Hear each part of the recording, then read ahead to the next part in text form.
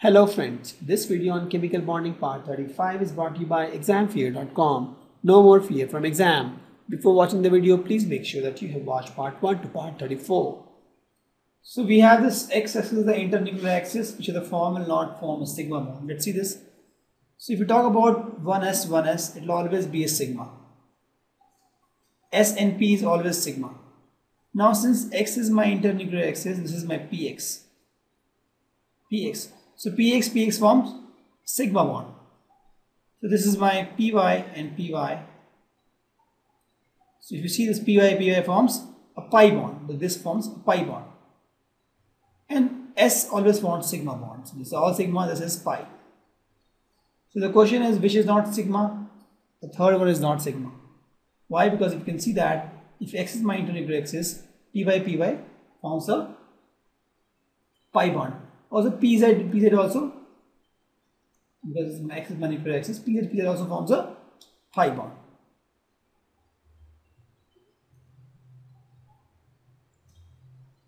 Which hybrid orbitals are used by carbon in the following molecules? CH3, in this case I think sp3 hybrid is used by both carbon. We have seen this. The next one is this CH3 CH2, right? So the moment you have a single bond, it is sp3. So this one is sp3. Double bond, so both are sp2. Let's take this CH3, then we have CH2, then we have OH. Both are single bonds, so both are sp3. We'll take this CH3COH, CH3, COH. Correct? This is a double bond, so this is sp2, single bond sp3. Then this I'll take CH3COH, similar to this. This is a double bond, so it is sp2, single bond sp. It is simple. Just by looking at the number of bonds, we can tell it is sp2 or sp3. So the question is, what do you understand by lone pair and bond pair? Give example. The shared electron pair present in the bonded atoms are called bond pair, and the electrons which are not participating in bonding are called lone pair. For example, if you see my water, these two pair of electrons are not parting in bond, so they are my lone pair. These electrons are participating in bond, so they are my bond pair. Correct? Explain the formation of hydrogen molecules based on the valence bond theory. So the way it works is, there are two hydrogen molecules, let's suppose this and this hydrogen molecule. This comes near to each other, and when it comes, more forces are developed. This is the force between, let's suppose nucleus 1, nucleus 2. This is my electron 1, electron 2. So the new force developed between the nucleus 1 and electron 2. Attractive force, nucleus 2, electron 1, attractive force, and the repulsive force between nucleus 1 and nucleus 2 and electron 1 and electron 2. But overall, the attractive force is more than repulsive force, and the whole atom is stable. Whole molecule is stable. And this is the graph we have. So if it is far apart, there is no energy. The moment it comes at this point, it has very low energy, and then if you try to squeeze more, the energy increases. This is the point where it has minimum energy and it forms a bond. What is the importance condition required for linear combination of atomic orbitals to form molecular orbitals? The first is that they should have the atomic orbitals should have nearly or same energy, right? And overlap has to be maximum. So nearly same energy and overlap has to be maximum. So use the molecular orbital theory to explain why BE2 doesn't exist. So BE2, if you see, then the number of electrons is 8, right? The electronic configuration will be 1s2, sigma 1s2, 1s2, star 2s2. So find the bond order, 1 by 2, molecular orbital 4, minus anti-bonding, bonding minus anti-bonding 4, that is 0. So the bonding order is 0, that means it doesn't exist. To compare the stability of the following specifics and indicate their magnetic properties.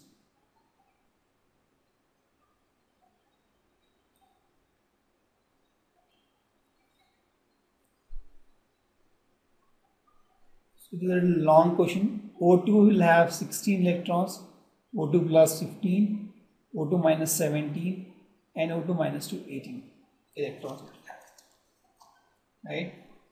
So if you want to write the electronic configuration for O2, it will be like this. 16 it has. So we'll start with sigma 1s, sigma 1s star, and this. So it will be sigma 1s 2 electron, sigma star 1s 2 electron, 4 is done, sigma 2s 2 electron, 2s star is 2 electron, 8 is done, 8 more to go. So then we'll have 2p, sigma 2p2, then we have pi 2p, it can have 4 actually, 2px will have 2 and pi 2py will have 2. So we have till now 2, 4, 6, 8, 10, 14. So we'll have next, then we have pi 2p, pi 2px will have 1 and pi 2p y will have 1, right? Because they are two x and y in the same level, so 1 only filled up. So let's talk about the bond order. Will be 1 by 2 bonding minus anti-bonding. So bonding is how many? 2, 4, 6, 8, 10, 10, 8, 2, 4, 6, 8, 2, 4, 6, 8, 10. They are 10. Anti-bonding is 2, 4, 6. That is 2. Magnetic character, they are 2 unpaired, so it is dimagnetic. We talk about O2 plus. Similarly, you'll find for O2 plus, if you solve, you'll get bond order to be 1 by 2 into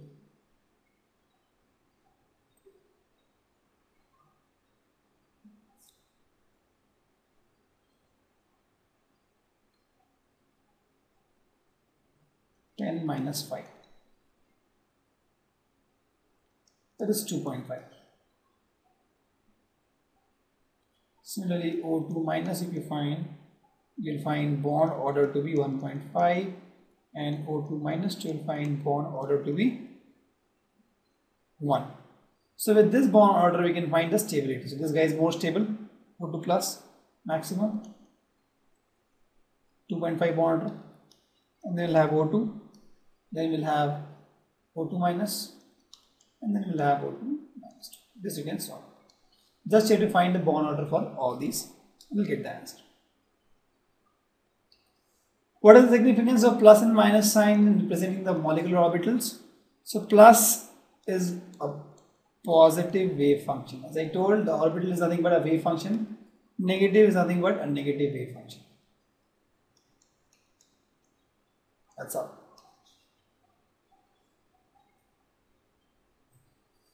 Describe hybridization in case of PCl5. So let's do this PCl5. So PCl phosphorus will have Ne3s2 3p3. So we have drawn this, since the d orbitals are also involved in this. So we have drawn this d orbital line. This is my phosphorus, it looks like. So 3s2 and 3p, 3 electrons there. So 1s moves from here to here 3d, it forms sp3 hybridization. Similarly, if you see this phosphorus, it goes for sp3 hybridization. So we have 5 different orbitals, same energy, right? And each will get one chlorine attached here. This is my phosphorus. Okay. Now the question is, why are axial bonds longer as compared to equatorial bond? So if you see the axial bonds, these are my axial bonds actually, right? They suffer more repulsion and thus they are longer. See this? These suffer more repulsion, so they are longer. These are my equatorial. These 3 are my equatorial bonds.